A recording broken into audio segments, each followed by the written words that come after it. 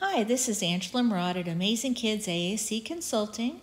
Just a quick video to show how to export a page out of one page set and then import it into a different one. This is the Aphasia page set, and I do a lot of copying from here, especially with the visual scenes. So I want to make a copy of this page regarding meals. So I'm going to go in here, go into Page, Export Page Bundle,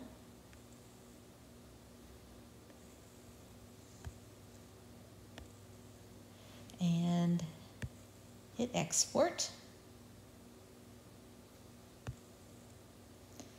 And I'm going to hit Done there, and go into User, go back over to my core first user that I want to import it into.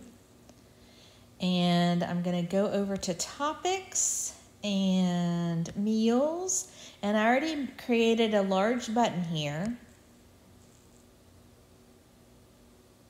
And so I'm going to link to a page, import and link to page.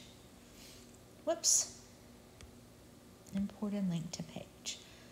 So there's my Topics Meals 2. And next. And import. And so now when I tap that, now it's all squunched up because that grid size is different over the Aphasia page set. And so I'm going to go back over and go look and see what that grid size was.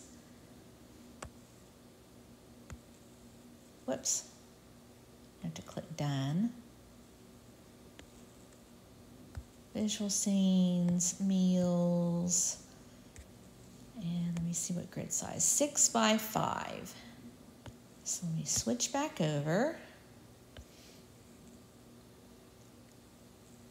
Navigate over to my topic, meals, visual scene, page, grid size. I'm going to toggle off this matching, and I'm going to set it up as a custom grid size of 6 by 5.